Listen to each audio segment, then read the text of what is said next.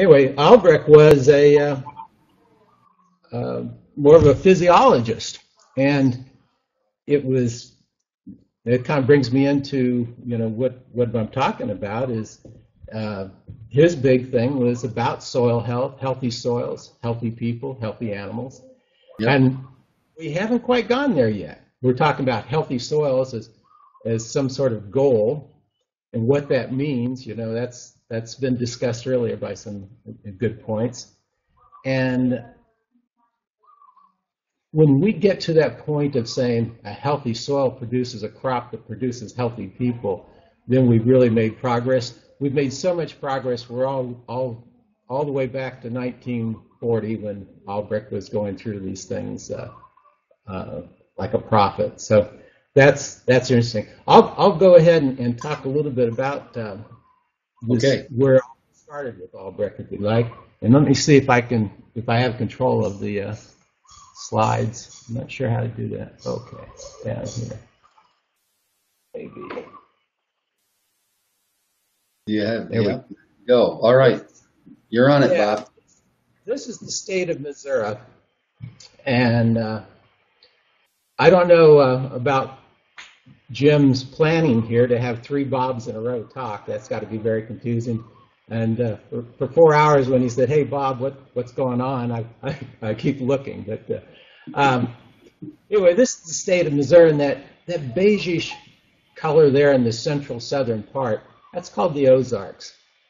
And Albrecht's career began in the early 1900s at the University of Missouri when he was tasked with the assignment of providing microbial inoculants for legumes.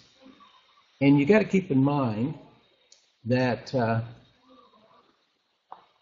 that at that time everybody was an organic farmer. There were no synthetic fertilizers, and so they needed inoculants for their legumes to have a rotation that would work.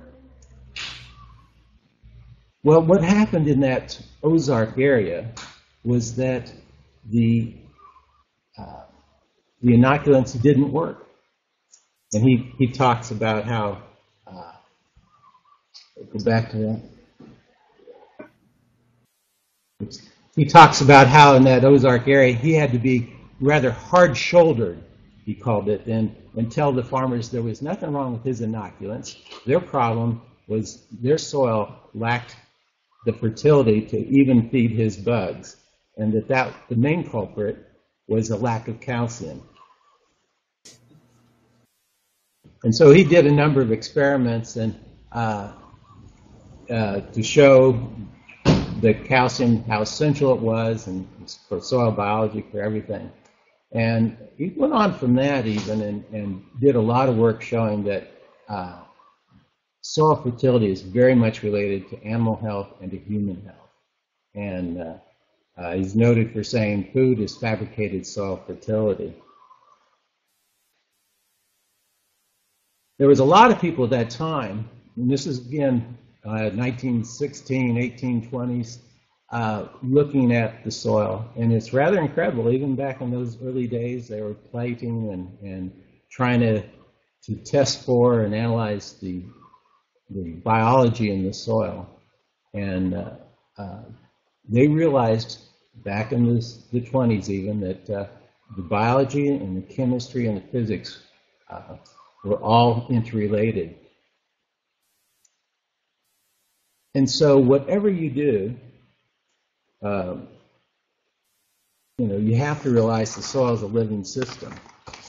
And if you were to be thoughtful about your soils, you got to consider the impact of everything you or Mother Nature does to the soil. Whatever it is, you have to think, how does it affect the chemistry, the biology, or the physics? What's the impact of you not doing something even? So, as an example, if we think about if we increase airspace, we have more air in the soil, we're going to increase the chemical balance. That's going to increase the microbial activity. You're going to improve the soil structure as a result of that. You're going to have more nitrogen and more phosphorus available. All these things are interrelated.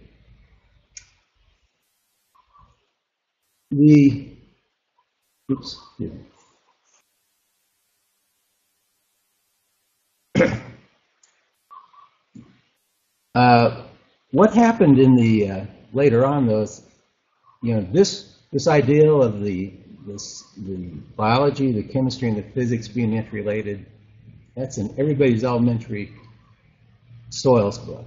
Yet they tend to go on and then just say, but the thing is, it's all about pH and making these minerals available. And I call that the solution chemistry approach to looking at soils. And I'm just here to remind you that the soil is more like a rumen than a sandbox.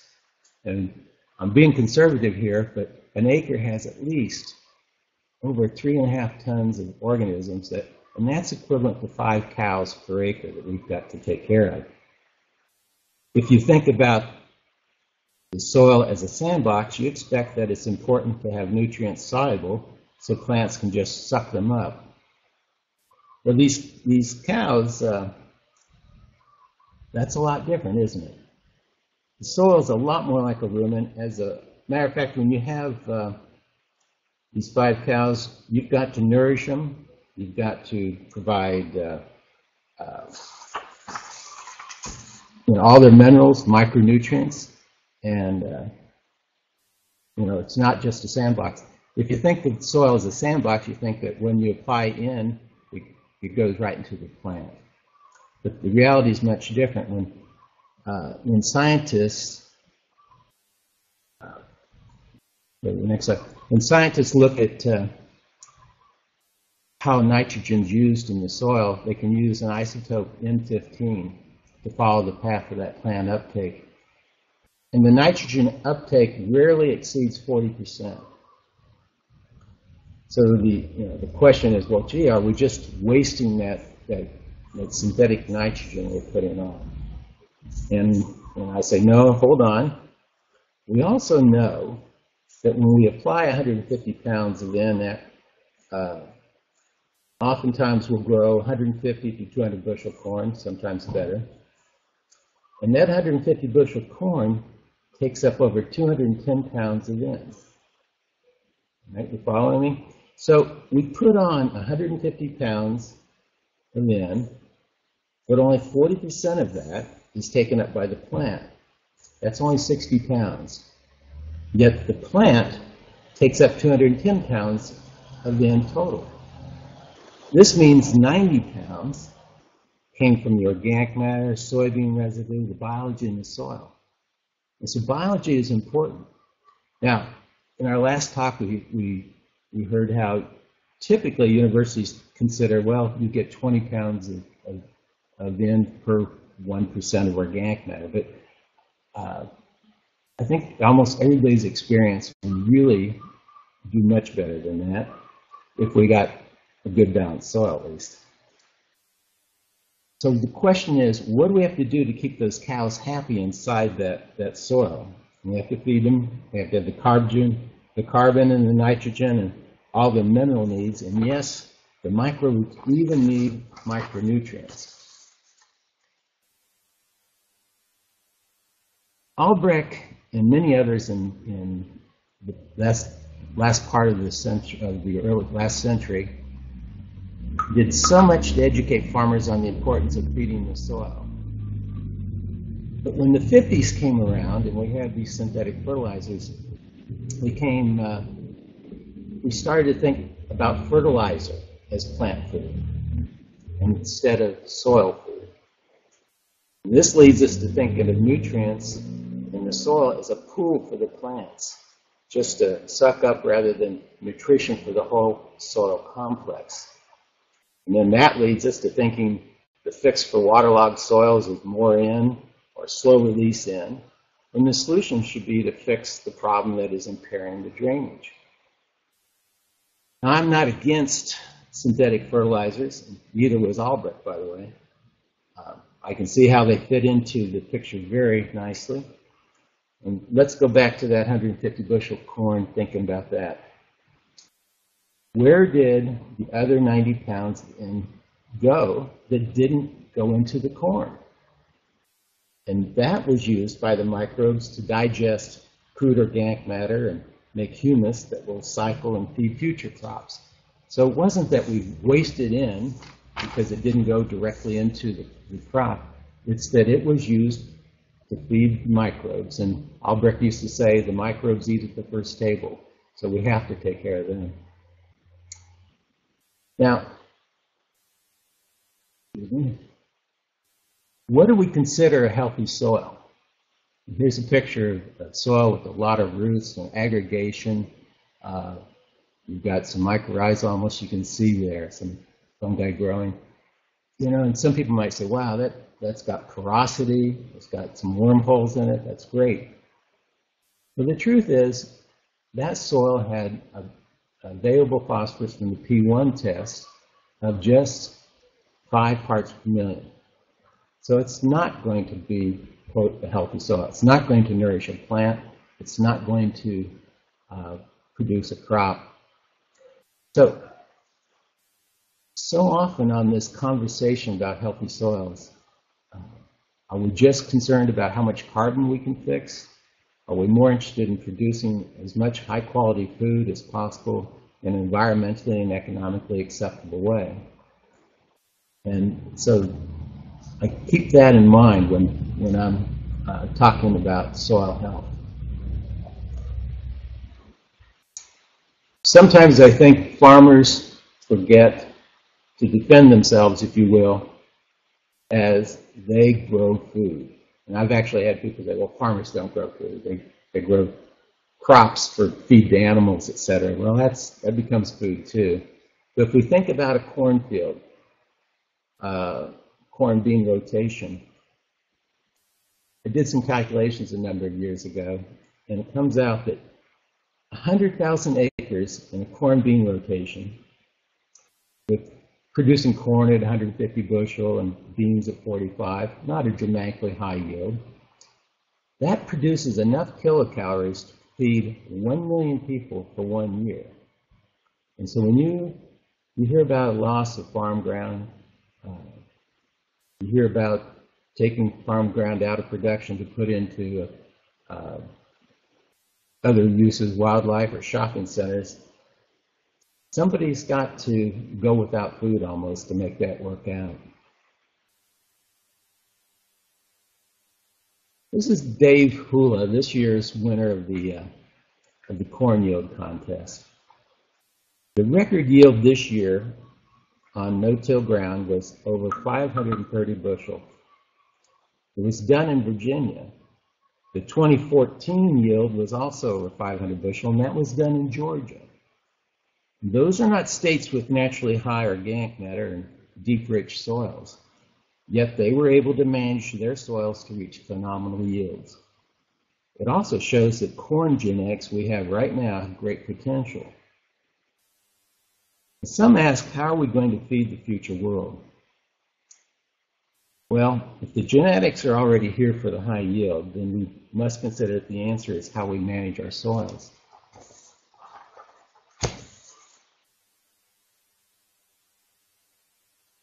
One of the tools to understanding what we have in our soils is soil testing. I want to do a little explanation and give you some insight on at least one of these tests as an example of trying to understand what soil tests are really about. As I mentioned before, people go into the pH and pK mode and often forget about these effects. But with the phosphorus, I'm going to go through these tests and talk a little bit about what they mean. We have up at the top, these are all the same. Whoops. There we go. These are all, I guess, 5 different soils. Whoops. My computer apparently is getting a mind of its own, or somebody else has got control of the slides. But anyway, with these tests, we've got the Bray P1, underneath that's the Olson. These are all the same soil tested different ways. Under that's the Morgan. Down at the bottom is the water-soluble phosphorus test. Just 5 different soils tested 6 different ways. And just to give you some idea, what soil testing is trying to do, it's not trying to tell us what is plant available. A lot of people ask me, well, Bob, I want a water test because I think that's going to show me what is plant available, or the Morgan, or the Olson, or the Gray P1. What is plant available? My point is, we can take the Gray P1, fairly strong extract, and let's say if we're happy, and typically we think that we should have a sufficient amount of phosphorus to grow a crop if we've got 20 parts per million phosphorus from the P1 extract.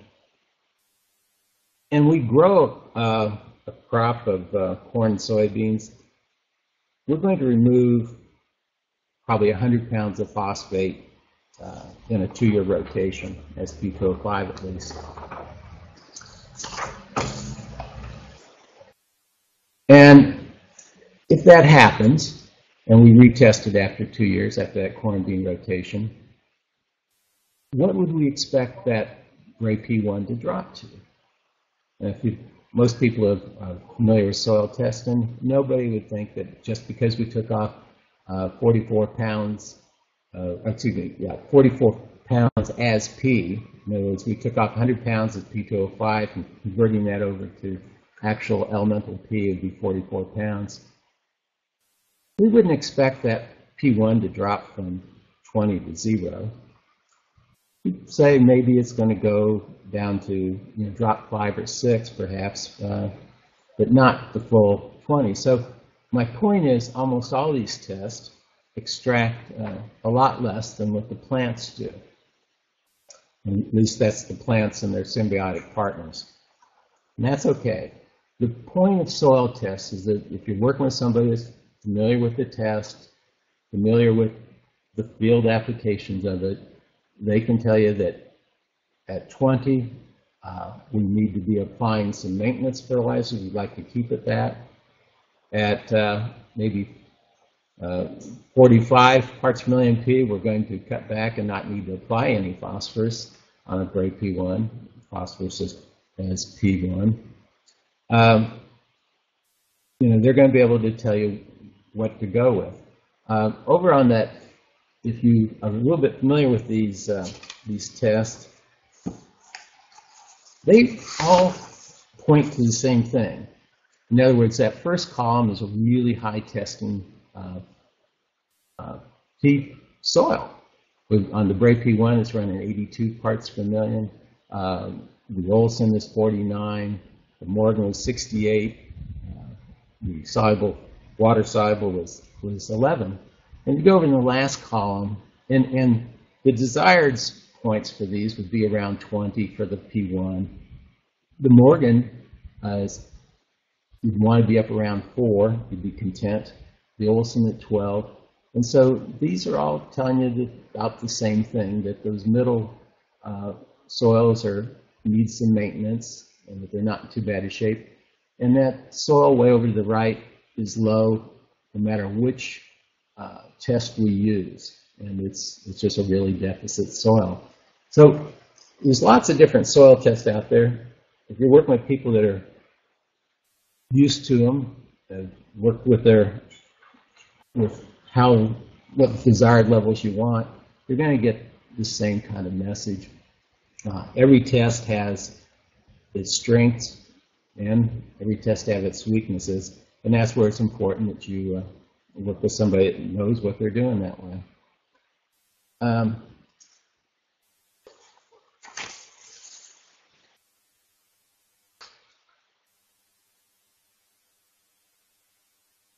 One of the things Jim brought up to me before was how it's important to be sure to use the opportunity to use tests to tell you different things. And if you're no-till, we're going to have some segregation. And you better take a look at that along with a deeper sample. So I recommend going 0 to 4 inches on at least some of your samples, in the same area going 0 to 6. But you'll see something like this sometimes, that you're going to have good humus, up at the surface, then it's going to be not so much if you look at the whole depth. The calcium may be down, depending on what you've done. On the surface, it might look fine if you look at the whole depth. Phosphorus might be segregated, and so might be the potassium.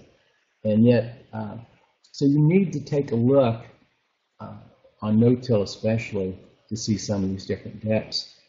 Another tool we could even use would be looking at the different levels and doing the sand, silt, and clay on different segments going down through the profile.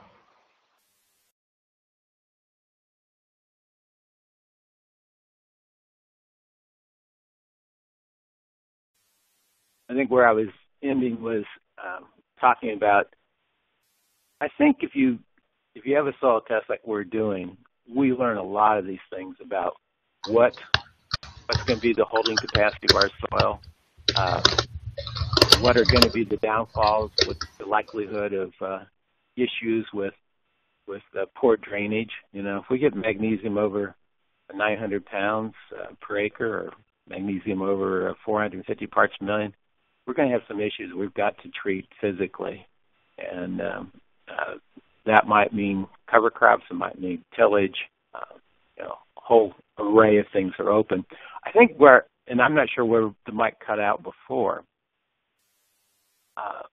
but I was saying that if you looked at those Virginia and Georgia soils, which did a phenomenal job of growing high-yield crops, things must have been working there very well. And yet if you use the you don't know this, but I think the likelihood that they would have tested high on the Cornell scale for active or organic matter and that their water holding capacity was as high as you find in upstate New York, I don't think they would fit in that category. Over the years, people have asked me, well, what's the ideal exchange capacity to be growing a crop in? On one hand, I think, well, there's not going to change yours so much, so it has to do more with how you manage what you have. And in that regard, we've got high yields from heavy soils, we've got high yields from light soil, so that's where being cognizant of what we have and then how to manage it is the critical part. I think I'll leave it there and go ahead to go some questions. Can you hear me, Jim? Or Yes. lost you on my computer. Okay. Yes, I hear you loud and clear, Bob. Okay. We had a question concerning the calcium and magnesium. I presume it's based on the relationships of the two minerals on the colloid. And I waded out into the swamp there a little while, and just about the time you were coming back on. And you've discussed it. I'm intrigued, Bob, that you used parts per million and pounds per acre in describing magnesium levels that could be problematic versus using base saturation percentages. The reasoning? Well, yeah. And the reasoning is so many people are not cognizant of base saturation ratios and their importance, but it's certainly what we've based all our work on. But to translate it and make it simple for folks that just have somebody else's soil test. I got you. It help them kind of realize it that way. But if I say 25% base saturation magnesium, some folks working with a different extract may have no idea what's going on. Well, now we've lost my video. I don't know about you. Can you still hear me? I'm on phone. So I can we can hear you just fine, Bob. Voice is doing fine. And we have here. Okay. We have the visual here too. Yeah. In fact, the next visual is kind of interesting. And I didn't really want to go into, unless you people want me to go through about how silly it is just to look at the pH systems. I can do that with the, I've got some slides on that, but I'm just not sure what my my time frame was or where I am on it anyway. But it's, they say in Missouri we're the show me state, and an awful lot of what I see with some of these academic approaches to trying to define soil health is pure academics. The idea that a soil is now healthy and is going to stay healthy is ironic, right? We can have one soil that the climate is perfect, and so that even though it's rather impaired with drainage, everything works well that year, and we have an exceptional crop, healthy crop, good things happening. And then things change. The next year we have a different rainfall pattern, and we're not producing what we want. So there's, in my book, that we're just looking at things as a kind of a one moment in time when we say it's a healthy soil. On these committees that they put together nationally, they've packed it mostly with academics and not too many people from the field experience. I'm curious of the people on the conference, if any of them have been invited to sit on those boards and discuss their views of soil health. And that's another issue. So we talk about so often methods are discarded because it might take a little extra time or be a little bit more expensive. And to me, that shouldn't be the issue. Looking at mineralization in the soil can be a real eye-opener for some farmers. There's just so much more of that occurring than we typically give credit for. There's so much more nitrogen residue left in a field after we grow 70 or 80 bushel beans than people give credit for. So those sorts of things are going on. Folks ought to be out there looking at their residue, doing some tests on it, post-mortem, just measuring a square foot 3 times in the field, collecting that material, getting a dry weight on it, and doing the analysis on it. You'd be surprised about what's in that residue. These are things that, they might cost you $30 or $40, but the value of what you're seeing there and the motivation that would give you to preserve it has to be high on the chart.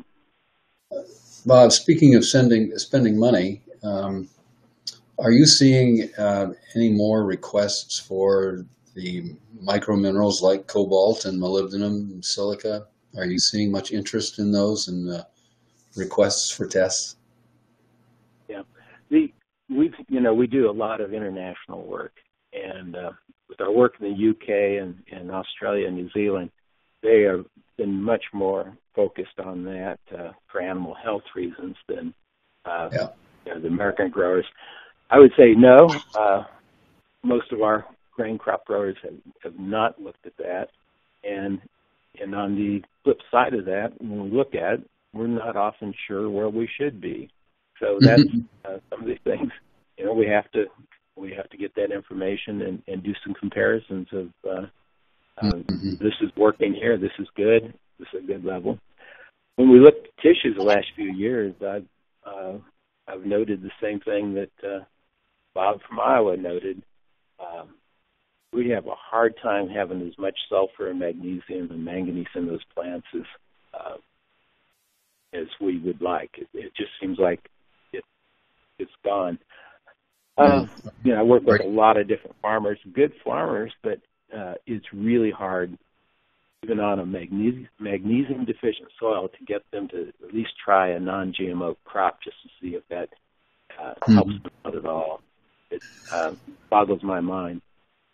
And the other thing, and I didn't get a chance to ask Don Huber, but if we're chelating manganese, there's lots of soils we actually end up with finding as much manganese as we do magnesium. I mean, the magnesium is below 100 parts per million a lot of times. And so in that case, I think the glyphosate might be an issue there. I just don't know if that's part of the story or not. I see. How about, do you run aluminum on tissue tests routinely or not? Not routinely.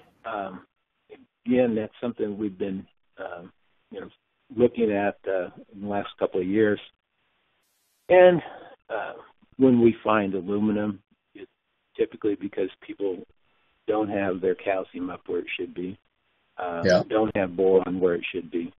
It's interesting, if you look at the periodic chart, and some of these elements interact, and that boron is right next to that aluminum, and it's if we can keep the boron up and available, again, we don't seem to have as much trouble with aluminum. So, combination of things. Mm-hmm. Do you see very many people submitting those shallow cores that you suggested, that 0 to 4 or 0 to 3? Are you seeing any more of that over the years, no-till? It goes in spurts. Somebody will get excited about it and take a look at it, and then it's there, and that's probably good enough in a lot of ways, just to make people aware of if they really want to monitor how they're changing the humus in the soil. And I'll have to go and brag a little bit on our organic matter test. It's a Walkley Black. It's been abandoned mostly because it's expensive.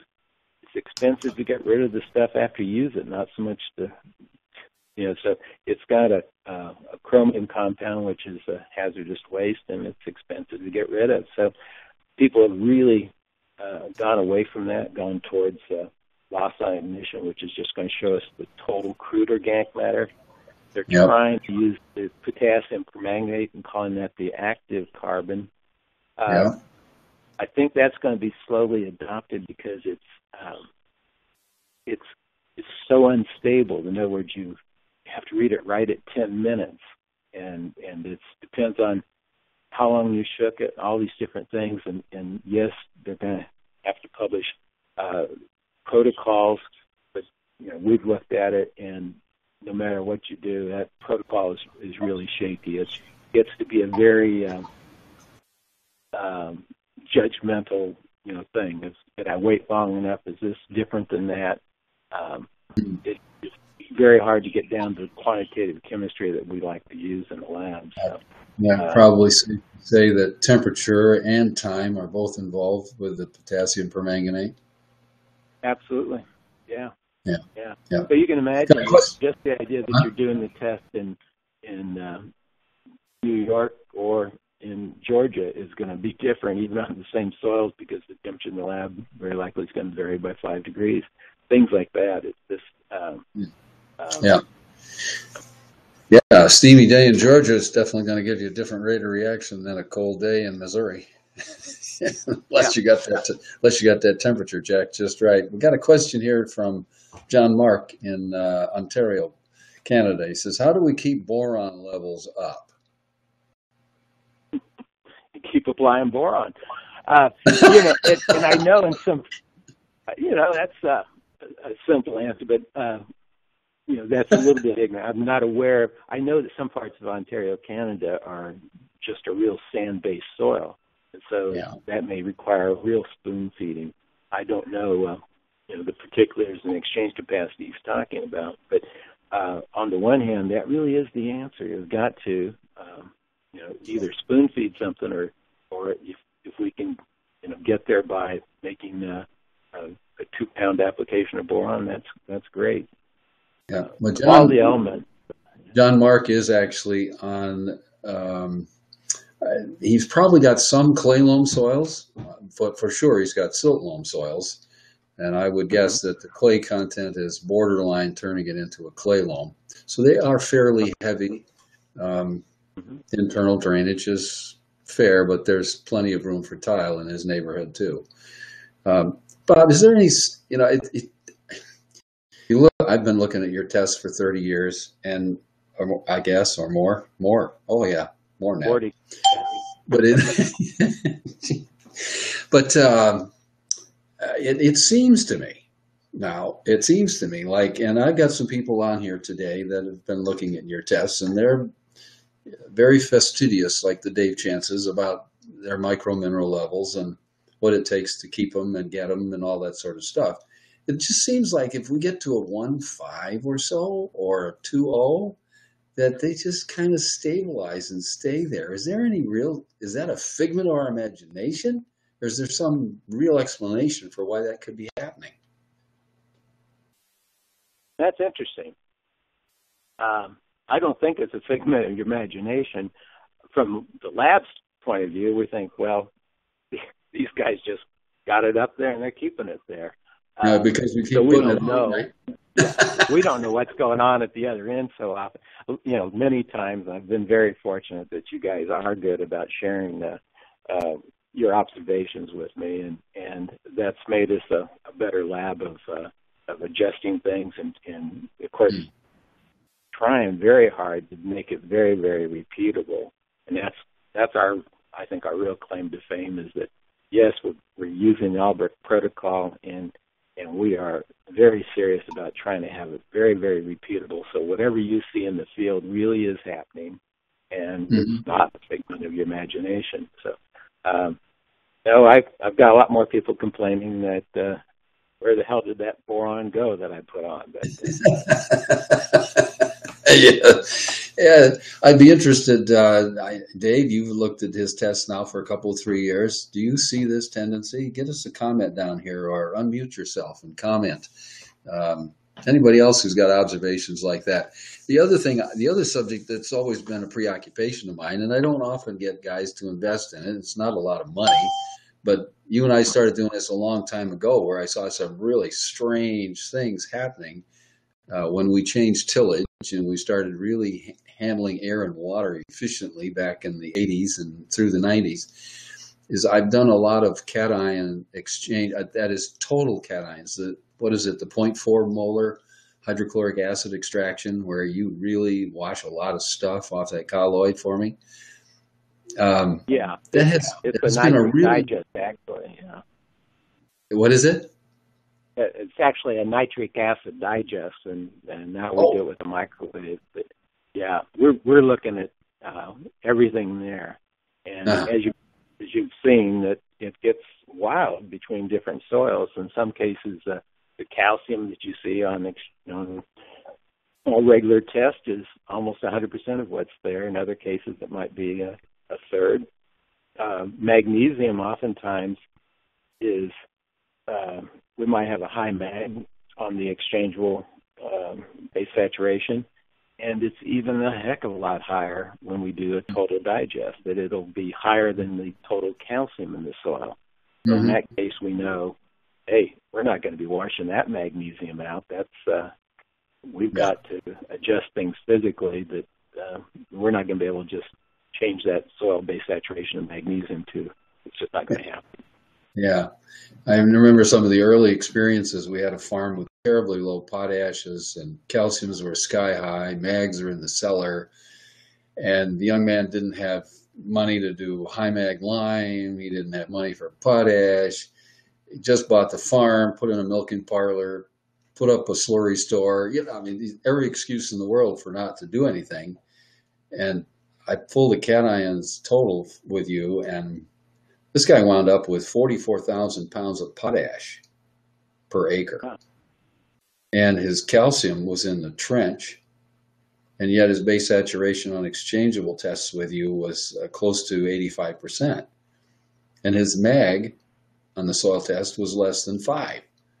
When the test came back, he was loaded with potash and magnesium, and his calcium was incredibly low in his parent material. And over time, that all began to manifest, and his calcium levels dropped precipitously. His mag levels recovered, and he never spread a single pound of magnesium material. Stopped applying potash, and in 5 years, he said to me over the kitchen table one morning, if this potash keeps going up like this, we'll just sell this as a mine. He had gone from less than 1.5% base saturation to over 9%. And we didn't do anything except harvest alfalfa 4 to 5 times a year. And we couldn't drop the level of potash. Never put on any. It was ridiculous. And it was that parent material total cations test that really tipped us off that this is what we could expect to see happen as we watched it happen. Do you run much rare of those? Situation, unfortunately. Well, it was. That brings up a thought that we do a lot of pasture grass in Missouri, and intensive grazing's very important. And some of the people teaching in intensive grazing are showing that we, just by having the grass growing and the cattle grazing, we build our potassium levels.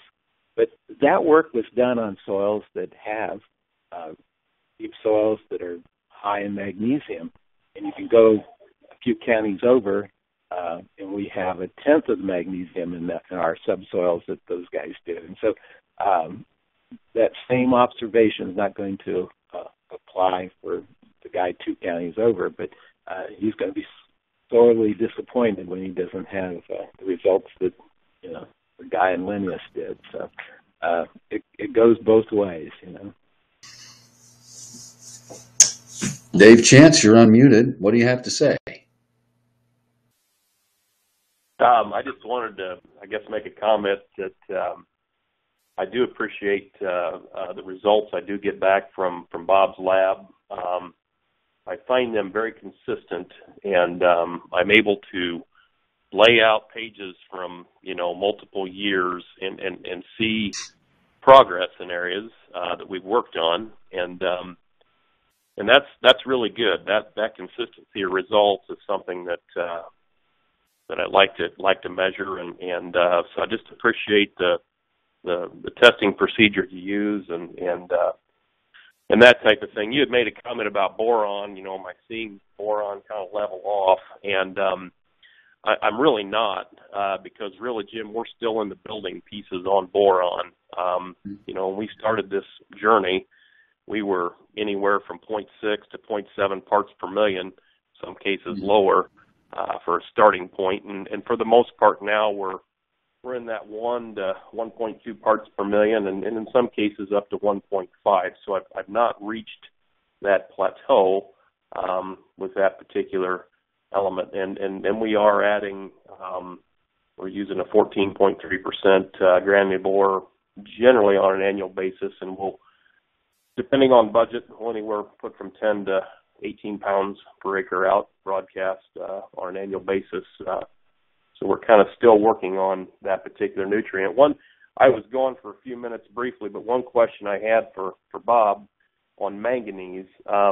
We find that our levels of manganese on the test are relatively on the low side. I think we'll see test probably on the very low side at 38 parts per million, and it's really rare to see anything above 60 parts per million.